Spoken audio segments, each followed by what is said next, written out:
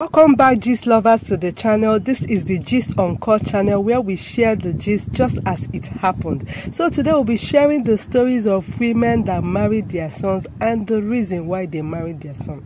We have 3 women on our list. The first is Memory in Germany, a woman from Malawi who is 47-year-old, and she married her 30-year-old son in April 2018. Hear her reason why she married her son.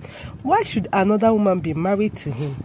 Enjoy my hard work. I invested in him. That will not happen. I am marrying my son so that we don't empower other women who have been aborting. The second woman, Betty, 40-year-old, who married her 23-year-old son and was even pregnant for him during the ceremony in 2014, said, "I strove alone to send my son to school.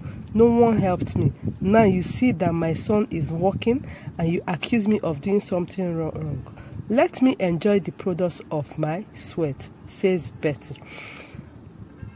A woman from Benue State, Nigeria, Veronica, said she slept with her first son to give her husband a child. So do you think, are these reasons valid enough to make someone to marry his or her own biological child? Please, I would love to hear your thoughts in the comment section. See you next time on our next gist. And if you've not subscribed, do well to subscribe and